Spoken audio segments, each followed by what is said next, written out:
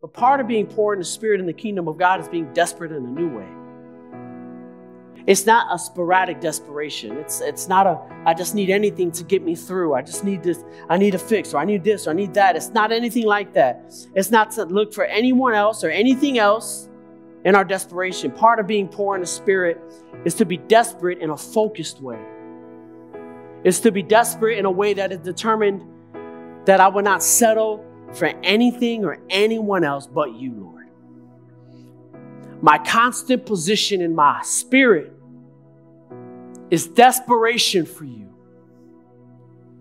All I want is you. I'm not searching, and we get in trouble because when we start to have a relationship with the Lord, we start to replace our desperation for Him for other things. He becomes an item in our life as opposed to the center of our life. That's where idolatry takes place. That's where we repent of. That's where Holy Spirit goes, hey, I'm not first anymore. I need to be first in your life. I know this, that God is calling for desperate ones.